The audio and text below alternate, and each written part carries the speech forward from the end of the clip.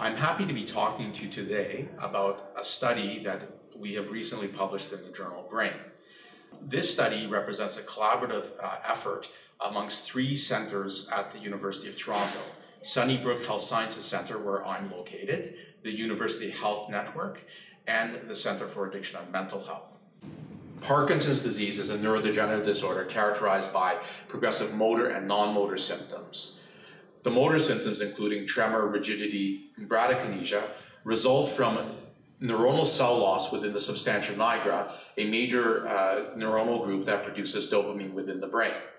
Rasagiline is a monoamine oxidase B inhibitor that blocks the breakdown of dopamine within the brain and elevates its levels. As a result, motor symptoms of Parkinson's disease are improved. In our study, we looked at over 200 polymorphisms comprehensively covering the entire dopamine system, which is the main system involved in the motor symptoms of Parkinson's disease. We also looked at clinical data from this trial and combined the genetic data and the clinical data in order to determine if the genetic variables predicted response to the drug.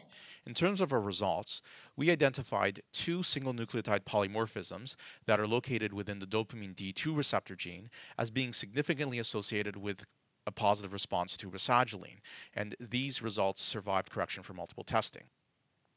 When we look at our results in more details, as shown by this figure, what we can see here is that individuals who had the C allele only had a clinical improvement in terms of the Parkinson's symptoms as represented by negative changes in their UPDRS scores over time.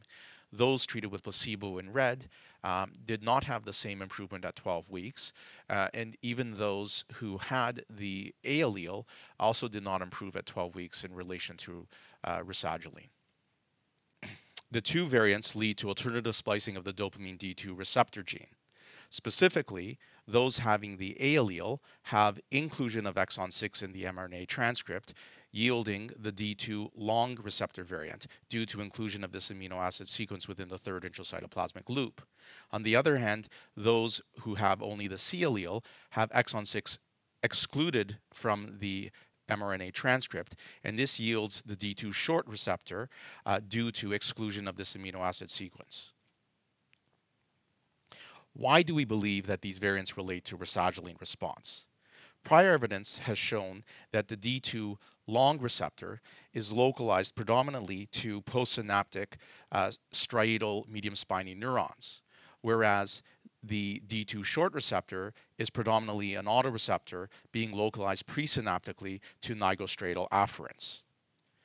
We hypothesize that the localization of these two D2 receptor subtypes is important for modulation of basal ganglia circuits, critical for movement. In summary, we have identified two genetic variants within the dopamine D2 receptor gene that predict a favorable response to Rasagiline. Future work is needed to identify the exact mechanisms through which these variants operate in leading to the beneficial response to Rasagiline.